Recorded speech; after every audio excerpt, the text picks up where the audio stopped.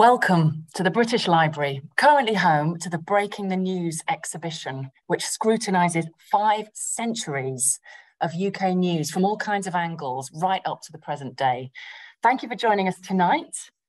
This is the BBC on Auntie's 100th birthday. The BBC is, of course, now a global institution, but it acts almost as a repository or a reflection of 100 years of British history. But what does its future hold? Let's find out. Please submit your questions throughout in the box below, right here on the platform. And we do have a quite extraordinary wealth of expertise on the panel here, so don't be shy. Get your questions in early so we've got time to get round to all of them. You can also give feedback here on the platform, and very importantly, you can buy our speakers' books. Highly recommended. Our dazzling panel will be led by your host, Jean Seaton. Jean is Professor of Media History at the University of Westminster. She's Director of the Orwell Foundation, and she's the author of Pinkos and Traitors, the BBC and the Nation, 1974 to 1987. Over to you, Jean.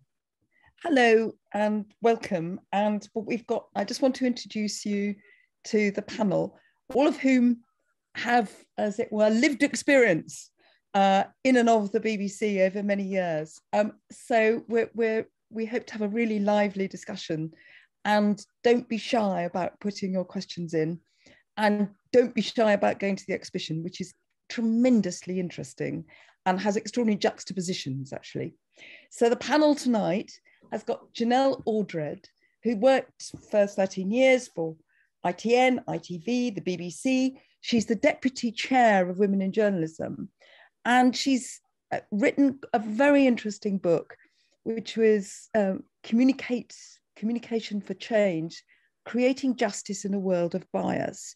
And I think she's got a really unique capacity to understand the way in which communications and what we call the media come from somewhere and go from somewhere. So we're very pleased to have Genelle here with all of her experience. Then we've got Mark Damazer, who's currently chair of the Booker Prize Foundation. So, you know, all you thinky booky people, Mark is the man who's in charge of the books at the top of your Christmas present list next year. Not shy, the Booker Prize Foundation, of a little bit of controversy here and there, up and down, very useful. But Mark worked for the BBC for 25 years. He worked all over the shop in broadcasting, in Newsnight, in news, and he was the controller of Radio 4, our dear, dear Radio 4, for a number of years. And then he became, in that brief moment when we had BBC Trustees between 2015 and 2017, one of the people responsible for the future of the BBC. But Mark, and then he went on to St. Peter's College, Oxford, but Mark has thought about broadcasting and has been involved in almost every aspect of it. So we're really grateful for him to come tonight. Then we've got David Hendy, who I have known for a very, very long time and was a colleague. David's got an extraordinary, he also worked for the BBC. He's, I think, got a very particular ear for that which is heard. He wrote an absolutely wonderful book on sound and listening, which is called Noise, but also a wonderful book on the BBC Radio 4, and most recently a book called The BBC of People's History, which manages to deal with 100 years going forward, really. And so we're going to use David's extraordinary knowledge as our kind of foundation stone. And then we've got Pat Young, who's the founder of Cardiff Productions, but he too has worked in and out and over and round and through everything that matters in broadcasting. He's a non-executive director of ITV Studios. He was previously chief creative officer of the BBC, responsible for the most vast number of people and the most vast amount of programmes. And he's currently the chair of Cardiff University. And Pat kind of understands, I think, the whole range of what it is that public service broadcasting is. So we've got some great insights, I hope, for you to challenge this evening. And I wanted to really start with David.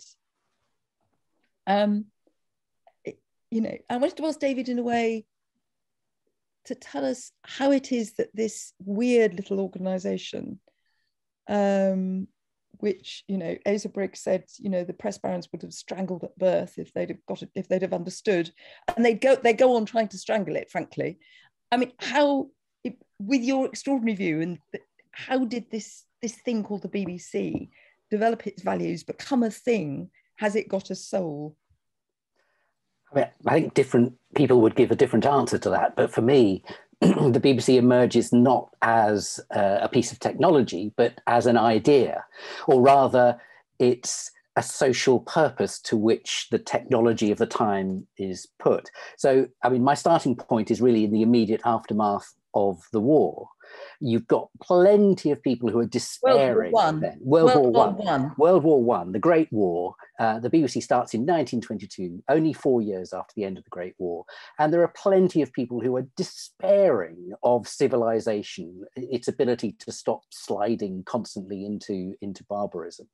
And there are other people who believe that the time is right to create a new and better world, if you like, who are looking for a way of healing humanity, of increasing mutual understanding, of helping humanity to achieve its better self.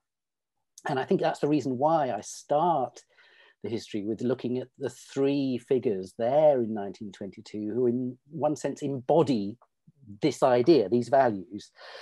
You've got John Reith, deeply religious upbringing, believed he could serve God by serving the public, doing some good in the world, but he's not quite sure how or how it could be done. There's Cecil Lewis, who's only 24 when he becomes a kind of senior figure at the BBC. He was a teenage pilot in the war, exhilarated by the experience, but also despairing at the destruction that he witnessed. And after the war, he's wondering, could art or poetry or music heal humanity in some way? But he's not quite sure how. And then you've got Arthur Burrows, who's actually the only one of the three who really knows about radio, or wireless as it was called at the time. And he'd been monitoring enemy wireless propaganda during the Great War. And he'd been appalled at the idea of how easily disinformation could spread, like a poison gas, he said.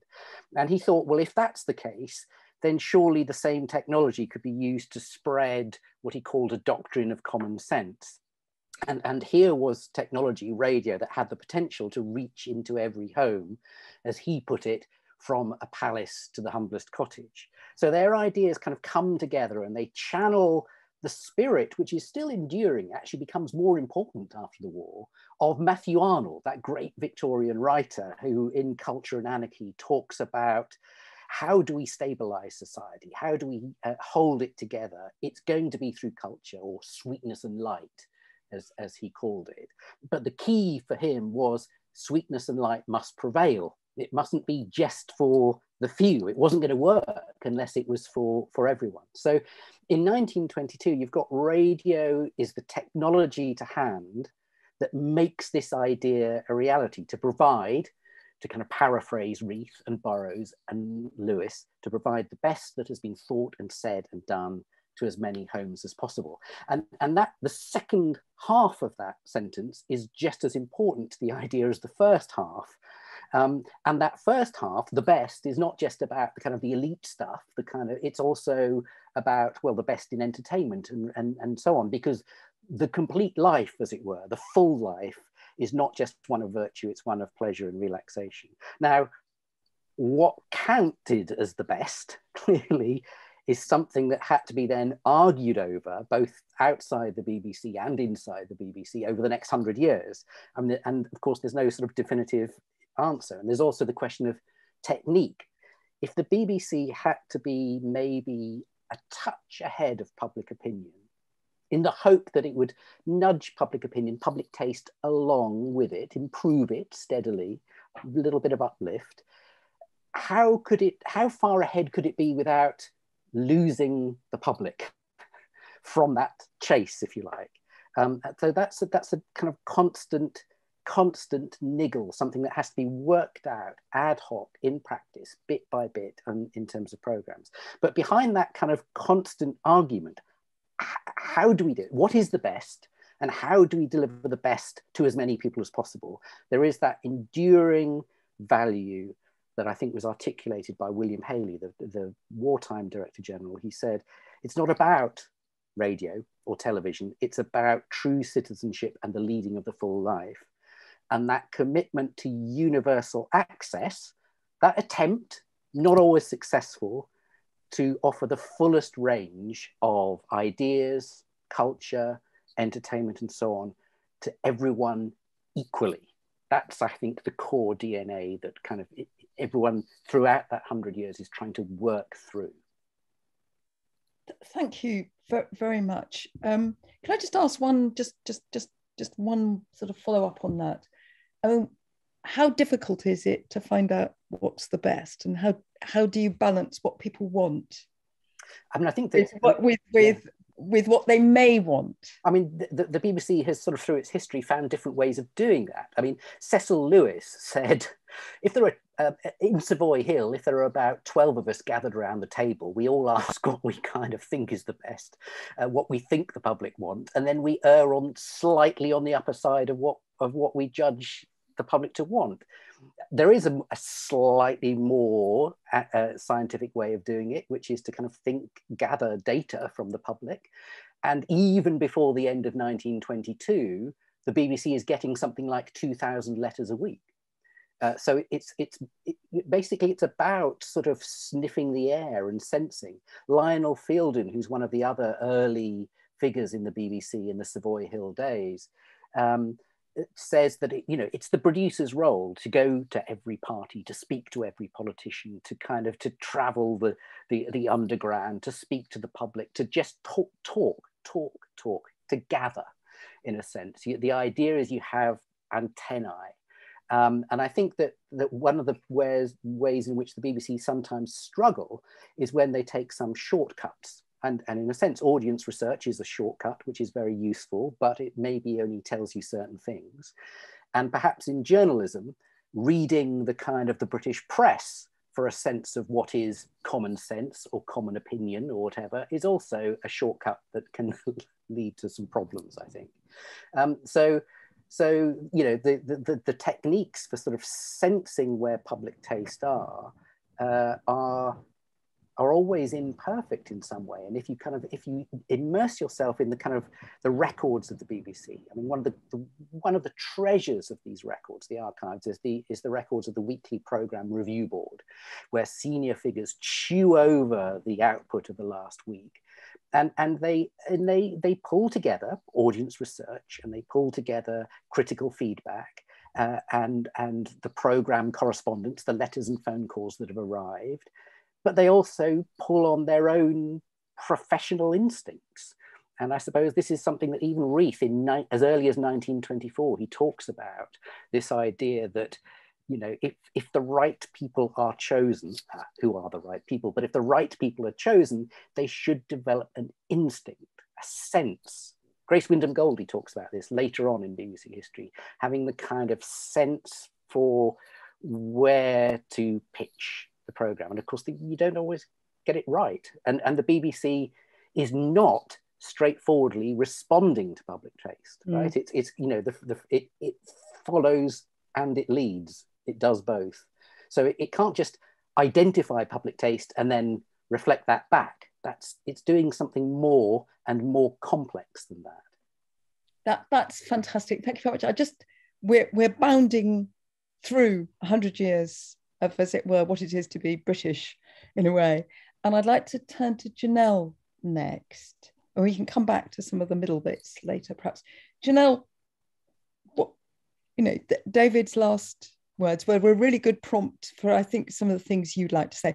How does the BBC have to get beside audiences? Where is it? Where does it need to go now? How does it need to do it?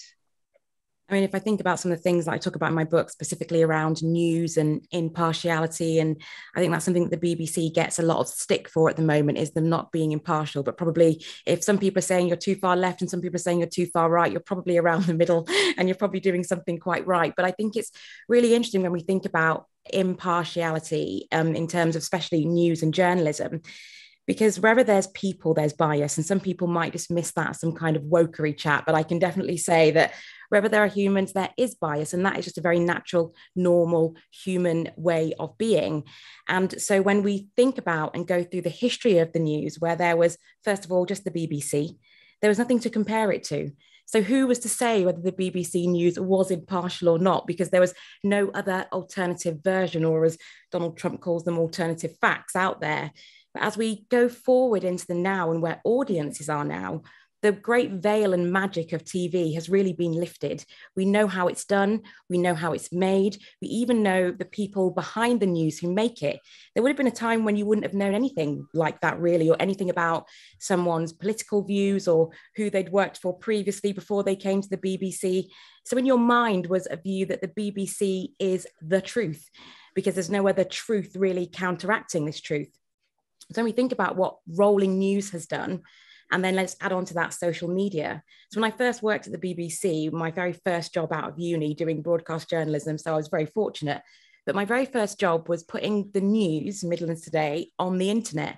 And at that time, there were no algorithms, there was no engagement, no one was counting. It was just about convincing journalists, one, to put their story on the internet before the 6 o'clock bulletin, which was very, very hard. And that was my job. And now we move forward to a time where you can't stop journalists from talking about their story before their story's even finished being cut and edited. So what that does to the audience is it gives them a multitude of viewpoints, because it's not just the BBC now telling that story.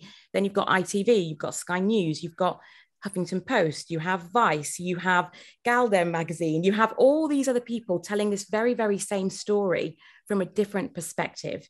So that lifts the veil in terms of people thinking there is an objective, impartial truth around something that this one broadcaster is telling us.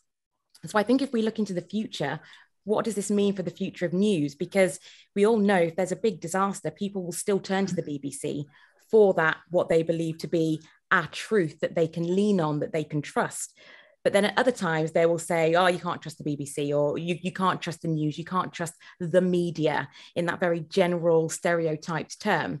So I think when we think about the future, we have to think about audiences as far more sophisticated than we've ever thought about them before.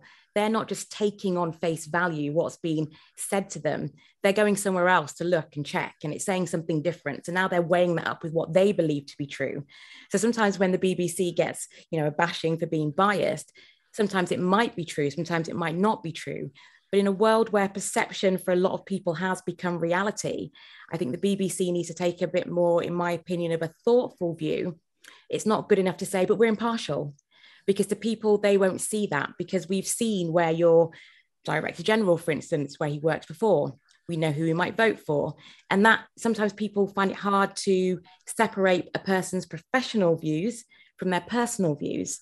And so I think there has to be that understanding that this is what is now going on in audiences' minds, and taking that into consideration. That's brilliant. Can I just ask, just one more question? There is an issue about actually how the news is made, which is rather different. And the BBC has one of the last big reporting operations left standing in the world. Nobody's worked out. So does that make a difference? I mean, it isn't just that it says it's impartial, but it does have people on front lines in a way that many organisations can't afford to anymore. And I think that's true. But but again, it comes down to what audiences' perceptions are, because we know that because we are from there. So we see all of that. And then I think, again, sometimes what happens with organisations like the BBC, there's an assumed knowledge that people know that we're everywhere. But the reality is audiences don't see it like that, because for them, Sky News are reporting on all the same stories as the BBC. So how did they not know that Sky are not also there, but just choosing to see it or say it in a different kind of a way? And so I think whilst a lot of the magic has been revealed, or the magic curtains have kind of disappeared, in some sense, there's still the really back mechanics that people don't know about. And it would be hard to explain in a way as well with the funding model. And I think when you really start getting into some of that, then people start really asking questions, well, why are you funding all this? And why are you paying for all that? And why are you doing this? So there's always that balance between how much information do people want, how much they need. It comes down to public interest. What we're interested in is not always what's in our interest to know. And so I think it comes down to all of these kind of subjects. But I think one thing that I think the BBC could do to become a bit more reflective, I think, is to really think about who are their senior leadership, because now that is far more front facing and known. People want to see a bit more difference in their leadership, to understand that there is impartiality, there is true diversity of thought, and enough difference of diversity of thought. Because yes, if you get 12 white men in a room, of course there's diversity of thought, but there's not enough difference. And so I think for people to understand the BBC is impartial, they want to see that difference and see it kind of out there, not front and center, but to understand that it is there. Thank you very, very much. Which takes us seamlessly to Mark Damazer, who's been in the middle of many a row. It has, and the BBC is, in one sense, always under attack. In another sense, is that true? And in another sense, that attack does vary structurally, actually. And Mark, I can tell you, Mark's been in the middle of many a row. And they're pretty nasty. BBC, there's nothing quite like a BBC conflagration, Mark, is there? That phone call on a Friday night at 7 o'clock that says there's a problem with Panorama. There goes your weekend, if not your life. Well, why is the BBC under attack? If I could compress this into 3 words, because it matters, or because it still matters. So if you just look at audience metrics, I think you could say that the power of the BBC has diminished, is diminishing. It will diminish further. That's a function of technology and, to some extent, consumer choice and plurality, and that's all fine. But the numbers are still incredibly large. And instead of concentrating on the decline, one might want to think of where the BBC has declined from, where the figures were so astronomical they couldn't possibly be sustained in a world of technological and consumer choice. But the BBC still has a huge footprint. So 90% of people in the UK use it, including 80% of people under the age of 35 who allegedly, if you take the worst reading of it, don't like the BBC, but that turns out not to be quite true, even though it's very challenging to sustain the degree of commitment from younger audiences. So it's a huge beast, and everybody knows that, and not only politicians, but audiences feel it and know it, and because they own it. It also has colossal brand power, if I can use, as it were, the modern idiom. It's been around for a very, very long time. It has a huge history and a huge mythology. And so it has status and heft, which gives it still more weight, so it's circular. Audiences recognize that the BBC is a different sort of beast to what they might pick up on Twitter or YouTube or Instagram or TikTok or wherever else. It is not the case, and by the way, this is true for some other aspects of mainstream media as well. It's not merely the BBC, but the BBC is the biggest player. It is not true that the explosion in social media has devalued the currency of those broadcasters or newspapers who are trying to do something different and who do believe that fact-checking and fairness and impartiality really matter. And audiences therefore expect more from the BBC, and they treat the BBC much more seriously. And if you look at the research that's been done for generations of Sun readers or Mail readers or Guardian readers for that matter, and ask them what they expect of the BBC, Sun readers know perfectly well that the Sun and the BBC are very, very different media outfits, and they come to the BBC and receive the news from the BBC and programmes from the BBC in a different frame of mind to the way they pick up the Sun, which has its own virtues, but it's a different kind of beast.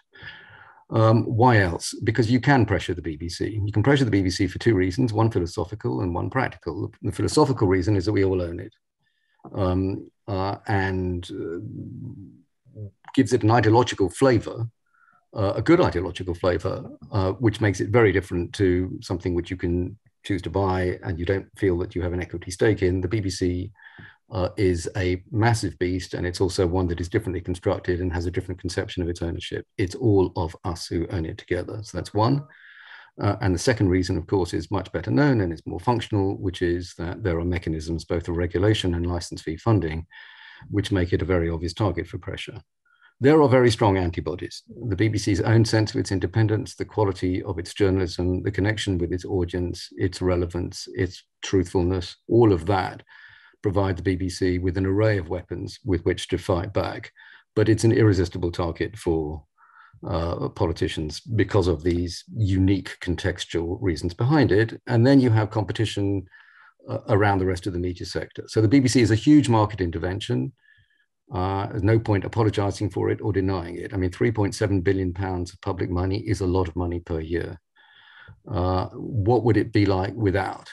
Well, unlike America, the BBC existed when a lot of people were making investment decisions. So for newspaper owners to say now, the BBC has destroyed our profit margins, ignores the fact that when they made the decisions about whether to do this, that, or the other, whether it's online or work out a radio strategy or put more into foreign reporting or less into foreign reporting, they can't turn and say, it's the BBC's fault. The BBC was there when they made these decisions.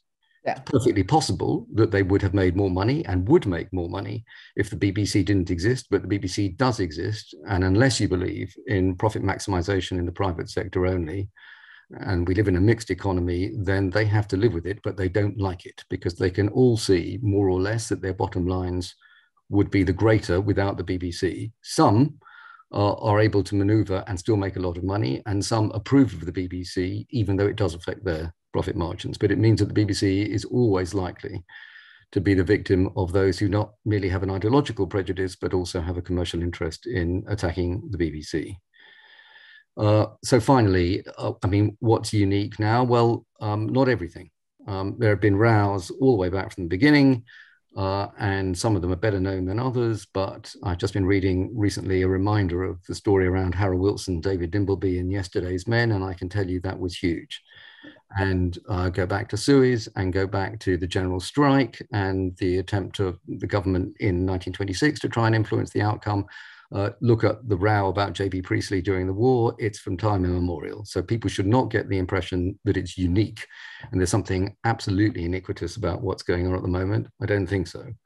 But there is a different shape to it. One is the opposition and the degree of technological choice, and Netflix is now a new weapon with which to beat the BBC, in my view. Completely absurd comparison between what the organizations do, but nevertheless it gives the friction a degree of different vocabulary and a different emphasis. And the other, and I think this is slightly new, I don't want to go too far with this, but there is an aspect of this which is around the cultural wars, which changes a little the inflection of this debate. It's no longer really straightforwardly political or economic or industrial, or even straightforwardly underserved regions and devolution. There is something about the fractiousness of the debate about identity and culture, where the BBC is much the biggest player, is bound to feel the pressure. And you know, the Conservative Party is tempted and very often can't resist the temptation to use this debate for tactical political advantage, which gives it a degree of extra both resonance and sometimes unpleasantness. Just to say that it will never stop. And the point at which it does stop is the point at which the BBC ceases to matter, and it matters. Thank you very, very much. Swan, a really good chairman, once said that a nation on the rack puts the BBC on the rack over Northern Ireland, and I think, you know, we're seeing that. Pat, what does you know, we've talked about news and those sort of high-fluting things, but of course, in a way, all of those values have to live in programs that people just enjoy. And those programs have to be both the same, but also, in a sense, have some other values, I think, if they're in a weird thing called public service broadcasting. What does the BBC mean for this weird thing we have called public service broadcasting? And what is it? What is PSB? Well, if you take a step back, we have a PSB framework ecosystem, which is, I think, the envy of the world. And it's built on some very simple principles. We know that facts matter. We know that accountability matters. We know that identity matters. And it's how those values are transmitted at the core of our PSB ecosystem. Now, our PSB ecosystem is quite complex. It isn't just the BBC. It is the publicly owned BBC. It's Channel 4, it's S4C. It's also the commercial broadcasters, ITV, Channel 5, Scottish, Ulster, Sky News, and even GB News are tied into aspects of our PSB impartiality and other systems. The system is there to try and ensure fairness and impartiality, but it's uniquely British. I mean, I've lived in America for 5 years. You could never have anything like we have here. I mean, it covers commitments to children's content, to art, religion, drama and entertainment. There are provisions around the minimum number of originated new hours that a channel can show, guaranteed access to sports events. We have a lot of work in our PSB ecosystem about making programs outside of the M25 corridor, and equally pressure on reflecting the UK back to itself, as well as reflecting the UK internationally, both through things like the World Service, but also through program sales, which export British culture through shows all around the world. So we have a quite complex, quite unique ecosystem, and that's where things like this Channel 4 privatisation matter, because they upset the ecosystem in unpredictable ways.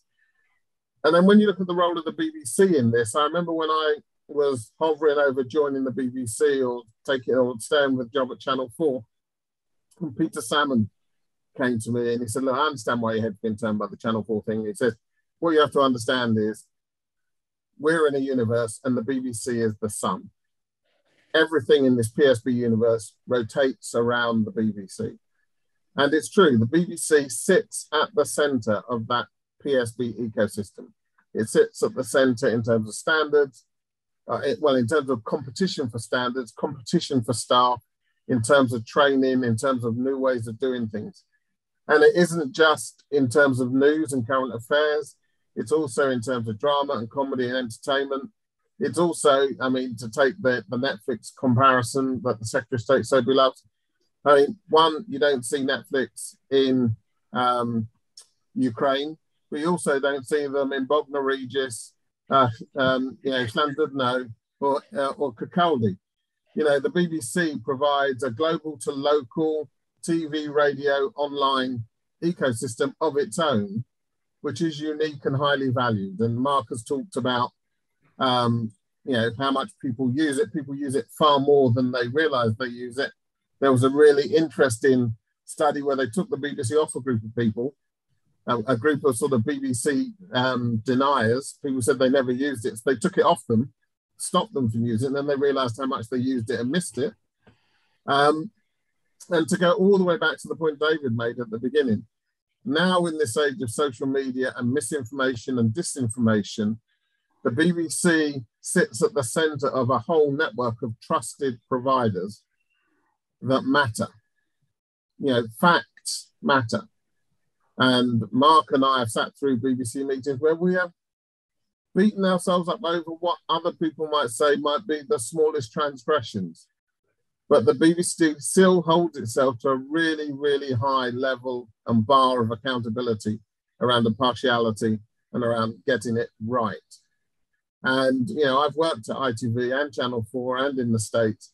There is nothing I've experienced like that. Internal rigor, internal discipline, internal desire to do well, driven by this idea that everyone pays for us, everyone expects to be properly seen, reflected, heard, understood through the BBC. Sure, we made mistakes. I made mistakes. Mark made mistakes. You're always going to make mistakes. But it's the only organisation in the world I've worked at where you make a mistake and the public have a right to expect you to sort of deal with it. You know, you would look for letters to come in about your programme. And if letters came in, you were expected to answer them. And you don't get that kind of accountability in any other sort of broadcasting system that I've ever worked at. And I've worked at all of the ones in the UK, apart from Sky and GB News. Thank you, Pat. Can I I mean, can I just ask you, when you're making, how does it make a difference when you're setting out to make a program? I don't know, for some, when you're setting out to make a series of programs for any demographic you want to choose, but that's going to be comedy. I'm thinking of the Steve McQueen films, which were quite audacious to put out. What goes through a sort of BBC head? It's everybody wants it to be successful, but they also want what? Well, I think if you take the Steve McQueen films, which are in part within the BBC a response to failures around racial diversity, then within the BBC, and I know how much they will have beaten themselves up over doing it, and when they decided to do it, they will want an Oscar director to direct these films. They're going to put these films, I mean, those Steve McQueen films, if I'm being honest, they were sort of, in tone, they were BBC Two films. But the BBC made a statement to put these films on BBC One.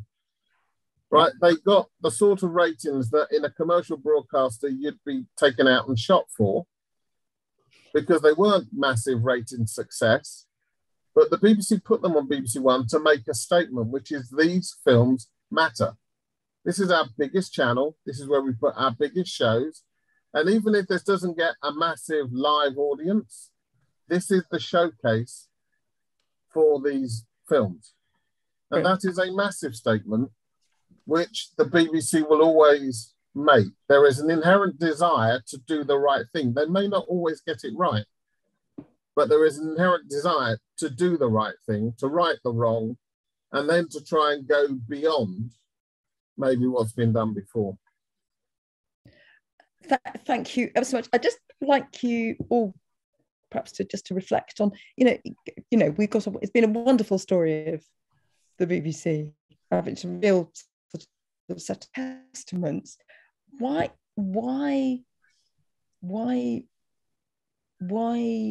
does it feel so cowed sometimes? Or am I wrong? That's it. Well, sometimes it feels cowed. I'll have a brief go if I might. I mean, forgive me if anybody's heard me say this before, but the BBC oscillates between projecting itself and being perceived as imperially arrogant and having a nervous breakdown. And sometimes, there's no synchromesh between these two positions. Of course, you feel the weight and the responsibility. In many ways, it's a good thing too. But of course, if you feel it in the wrong way, it becomes inhibiting. And then there's a crisis of perception. I remember after Hutton, it was 2004. I mean, it's extremely dreadful. The loss of a director general, popular, and the loss of an extremely good chair in Gavin Davis in terms of complete understanding of what the BBC was about. And the place was having a nervous breakdown. And then you made an editorial decision, and people could only see the editorial decision refracted back through the lens of the latest crisis. You've bottled it, they would say, because of Hutton and because of the criticism. And you try to persuade yourself that you were doing it for the right reasons and that you were doing it evidence-led, but always with the BBC, there's a danger that it's so big and so much in the news and so commented on that people perceive it as being the victim of self-censorship and not being able sufficiently to resist pressure. I fight back against it. I mean, I know that individual decisions are made which sometimes look as if they're not courageous, sometimes may not even be courageous. But I don't think that the BBC, in the way that it makes its programs and decisions, is perpetually doing it because it feels beaten up and has to cower to whatever the government of the day is or whatever the mean average newspaper criticism will be. I think it's better than that. It was, and I think it still is. Thank you. Can I just come in there? Yes, just thought. I mean, when you do look at the whole history of the BBC, one of the things that strikes you when you're immersed in its written archives is the constant worrying. I mean, a lot of people say there's far too much talking in the BBC, but the talking, in a sense, is where the quality resides. It's part of what you mentioned, that rigor. That constant worrying, are we getting it right? I mean, the only thing I'd say is that I think in terms of impartiality, which I think is such a tricky thing to kind of, you know, to keep hold of, I think the one area that perhaps the BBC needs to worry about a little bit more is what Peter Oborne has written about. I mean, he's written about what he calls a moral emergency. Yeah. In other words, that we do appear to be in a situation where, you know, traditionally, you know, the BBC has been impartial between different points of view, but how do you do that when it's clear that some of those views are not necessarily being articulated in good faith? In other words, sometimes it's lies and it's deliberately lying. How do you deal with that, I think, is something which the BBC has still not necessarily got the complete answer to. Perhaps there isn't an answer to it, but it feels as if the BBC has to catch up with a changing political atmosphere in that sense. Mm-hmm. Genelle. Oh, yeah, I think like David just said, you know, I think a lot of audiences or younger people are increasingly values driven. So they do see everything through the lens of their values, whether their values are the correct ones or the right ones to have, but they see things through their values. And when they don't see their values reflected back to them, they see that as a bias or something that's wrong and are quite indignant.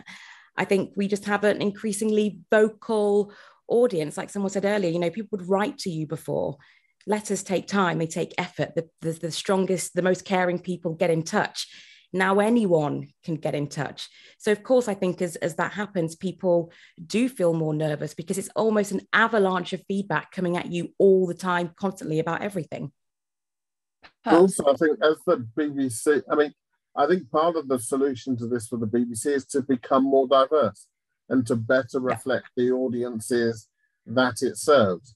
And I don't just mean that in party political senses, because one of the funny things about all of these bleating on about anti-Tory bias is the number of prominent Tories who worked for the BBC and still work for the BBC. But I do think that if they had a greater range of racial, social, sexuality diversity within the BBC, especially at the upper levels, the complexity of those debates would feed into the rigor that goes into some of the conversations, would weed some of these things out at an earlier stage, and people would feel more confident about them. I do feel sometimes when they misstep, it's because culturally they're not quite sure of the ground that they're on, in a pretty unforgiving, you know, I hate the phrase cancel culture, but you know, the pile on social media comes pretty quickly, and it can be quite unnerving. So I do think that better reflecting the audience that they serve will help them, will give them more confidence. But there's a transition you have to go through to get there, and they're partway through it. I'd say on that, a bit of history here, that Channel 4 got the territory of racial diversity in the UK early and very well. Both in terms of programming, so there was substance, and in terms of marketing, and the two were connected. It's not Can I just ask something? I mean, we treated most of the crises as if they were kind of, you know, people languishing. I mean, you know, Savile, the Lady Diana interview. These. But I remember when somebody phoned me, Jenny Abramsky phoned me up about Savile, and you know, it felt to me like the first crisis I'd seen in which it was the BBC versus the public, actually. So that they may have been anguishing, but not always the right, you know, Netflix is about to make a program about Merian, about the people that exposed Savile, really, and they're cutting out Liz. But I mean, you know, the BBC treated the two people who'd revealed that story best just appallingly. So there were, I mean, you know, the anguish, yeah, okay. I mean, you know, the anguish isn't always spent in the right places. That story is a multi-headed hydra, but Mark was... Well, for better or worse, I was in between, having left the BBC the first time and rejoined it the second. I mean, I know a lot of the characters, and however you look at it, it was a monumental stain on the BBC, and I mean Savile's paedophilia before we go any further. And George Entwistle, the least likely person to be guilty of any moral crime in his personal behaviour, ends up losing his job over the mishandling of the journalism. And whatever, and actually Pat probably does know more than I do about it, but whatever, clearly the journalism was mishandled, and a terrible price was paid for by the BBC in terms of public trust, and quite understandably so. The BBC then went through a period of profound self-examination and external invigilation, which has produced a current set of guidelines, and we'll see where that gets us to, but I have no reason to believe that they weren't put in with good faith and aren't having had some kind of an effect. Yeah, compare that to other environments at the moment where where you could have had a third-party investigation and a report. I mean, that's the thing about the BBC. People resign. People lose their jobs if they get this stuff wrong, and you lose the faith of the public. The BBC is very quick that, deputy head's role, but head's role as well at the BBC. And then the BBC uniquely comes in and invites, on Savile, it was Nick Pollard, wasn't it, from Sky, to come in and just lay the organisation bare to the world. I mean, that is a unique BBC cleansing process. And I think it's worth pointing out that a lot of the documentation of these episodes in history, these recent episodes in history, is there online. I mean, you want to find out about Savile, you go to the BBC and you can download Dame Janet Smith's report. You can download Nick Pollard's report into what went wrong with the journalism at the time, and so on. So there, it's sort of, this accountability is really very, very striking. Again, compared with other broadcasting institutions. We've got some questions in, and I wanted to just people dive in. We've got one from Jamie Medhurst in Aberystwyth, and he asks, which is another, I think, either a wonderful opportunity and or a can of worms. It's a complicated issue. Given that the BBC's being British, as it were, how does it reflect, and how should it reflect better? And how is it going to relate to increasingly devolved nations? Wales is feeling very positive about the BBC. So is Scotland. But what does that do at the centre? So that other tension, Jamie, who's a brilliant media historian himself. How do we deal with that? How does the BBC deal with that? So I'm a non-exec at Cardiff Productions based in Wales, Noswaith Dar, Jamie. I think so obviously you have BBC Wales, BBC Scotland, BBC Northern Ireland. What the BBC has started to do is take those programmes which they were uniquely broadcasting within the nation and broadcasting them on the network. And they need actually to do more of that. In fact, they could go further and let the nation's commissioning teams commission things directly into network television. At the moment, they have a dual tick system where somebody in the centre and somebody in the nations. But a really confident way of doing it will be say to the nation, right, Wales, you've got 8 weeks, BBC 2, 8 o'clock, off you go. That way, because what wasn't happening is you weren't seeing the nations reflected back into the rest of the UK. So that is one change. That they're on that path. They've started to do it, but they need to, in my book, they need to go further, and they need to be bolder, and they need to simplify it. That's really interesting and practical. Anybody? I mean, it does pose problems for what is the BBC. I mean, Britishness feels to me a very problematic thing at the moment. Anybody? Genelle, you're smiling. No, I'm smiling because I'm smiling at the fact that it is a problematic thing. But, as Pat just said and alluded to, it is about reflecting everybody back to themselves and not just in their silos. So we'll reflect you back to yourself over here, but in the mainstream, we'll only reflect back what we think is mainstream and interesting. So I think it is about, like you say, like with the Steve McQueen films, putting them on BBC One, making them accessible to all. Some people won't want to watch, but some people will watch, and then they'll be enlightened and they'll have a new view of the BBC. But I do think, for me, one of the biggest sea changes will be true diversity in leadership. The other day a report came out, there's in journalism across the piece, and I'm just using journalism, was my space, but there's 45% women in terms of the field of journalism, but in leadership, that falls to 28%. So we do need more reflective leadership teams because they make more reflective decisions. When I make a decision about what I think a white woman or a black man might like, not that we're homogenous groups because no one is a monolith, but my understanding is much less. And so when we have more women's stories are reflected better. When we have more people of color, their stories are reflected better. You know, in all of my time working in different newsrooms, I never really came across many Eastern Europeans working in newsrooms. I never really came across many people from different kinds of, or Chinese people working in newsrooms. It was tend to be the same kind of racial groups, although some of them much smaller. And that comes across in how we tell stories. It comes across in who we decide to face our stories. So Black people get to face stories about Black people, but you know, Black people go to the dentist too. They have a doctor, they have a GP. So how do we make that story multifaceted? We have everyone at the decision-making table, and that makes a massive difference.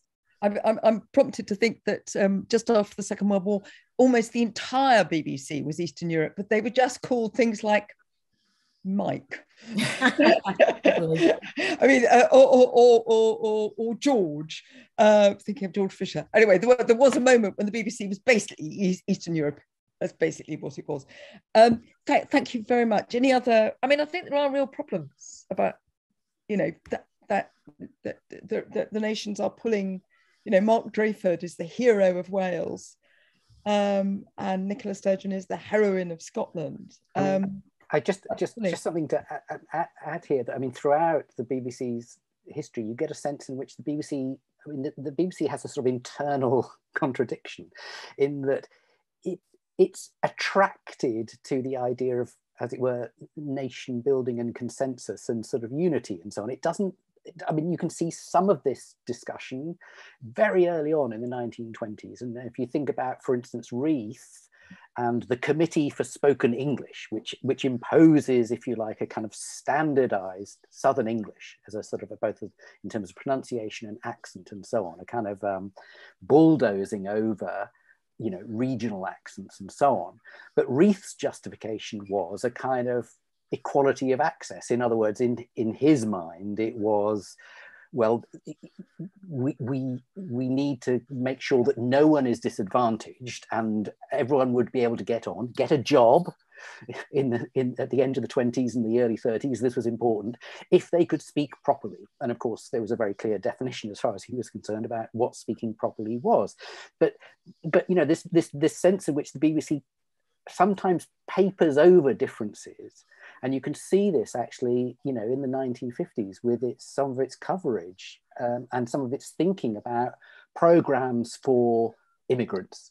It was about assimilation, right? It was about how do we make you more British, and on sort of pre-existing terms of what that meant. It was uncomfortable with the idea of cultural difference. And so the BBC, in a sense, has always been, you know, at that stage, it was a slow starter with grappling with difference, I think. I'll just say, in 1994, I was a reporter for BBC Newsroom South East, and I got put into elocution lessons. So that thing didn't die out. Didn't work. Didn't work, thankfully. But so it was still around in the 90s. Claude Green has asked a slightly pickier question, I think, really interesting. Does it matter that the BBC is leeching talent? That's what he's really asking. You know, Sopel, Mayor, Emily Moatlis, Eddie Mayer, you know, Andrew Marr, but it's pretty big. Yeah. Right? Does it matter that the BBC is leeching talent? Let me have a go at that. Yes. Yeah, I mean, virtually all of those names, people I know and I admire a great deal, but the BBC, above all, is a talent organisation.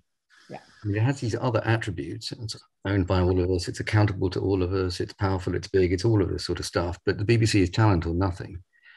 It will be able to survive off its brand history for a while. But in the end, if it doesn't get a host of extremely good people, and now comes a tricky bit of the argument, very often to work at a discount.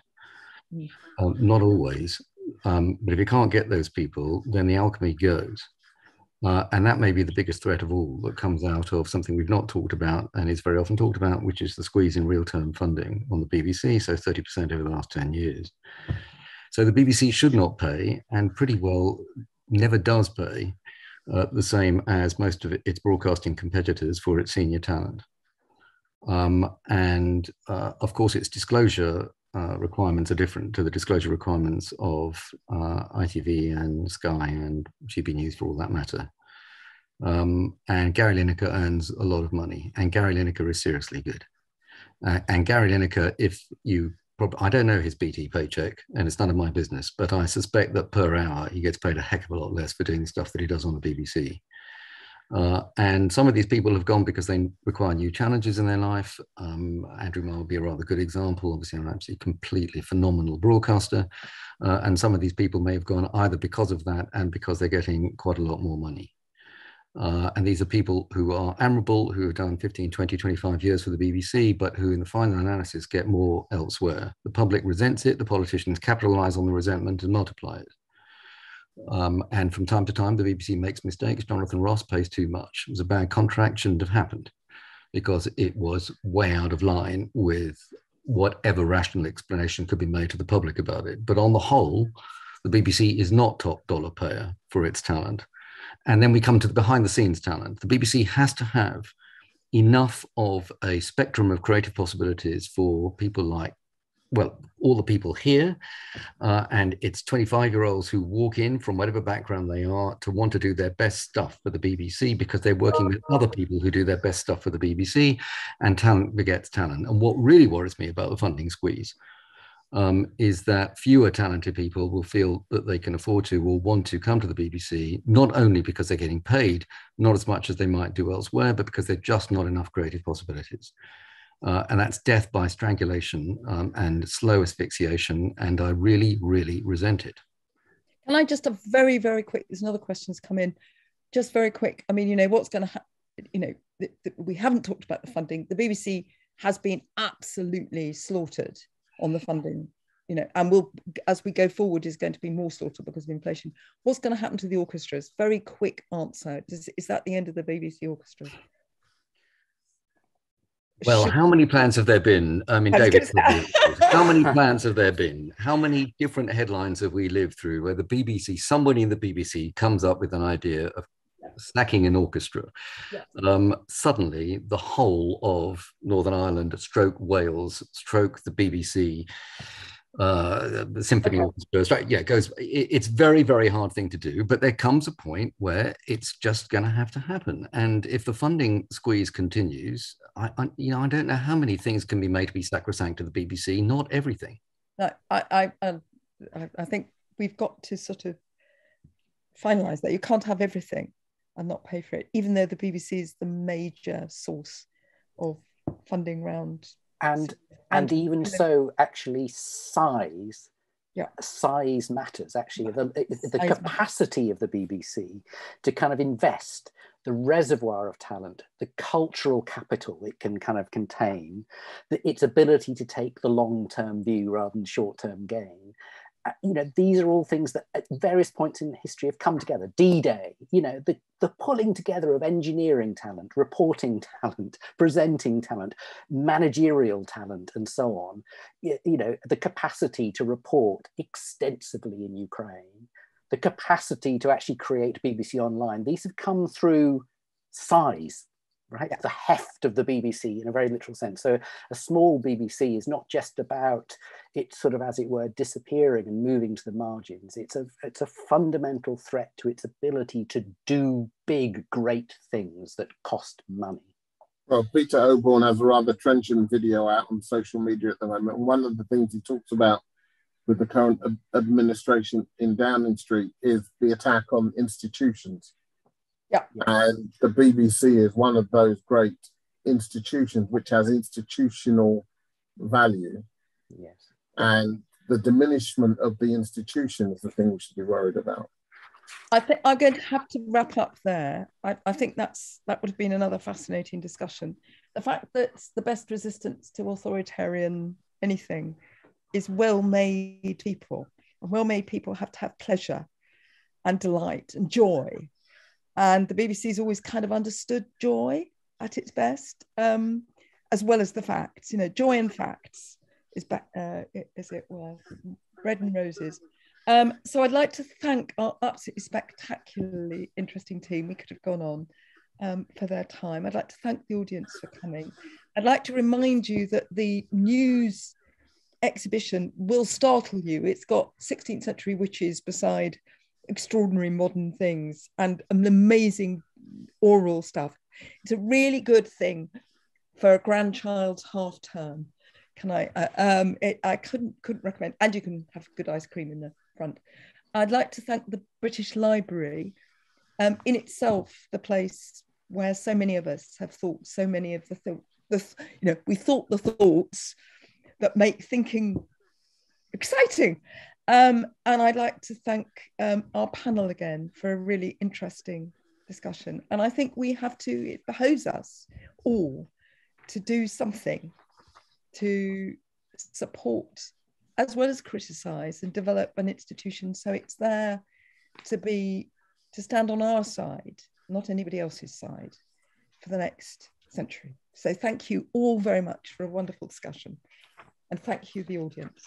And good night.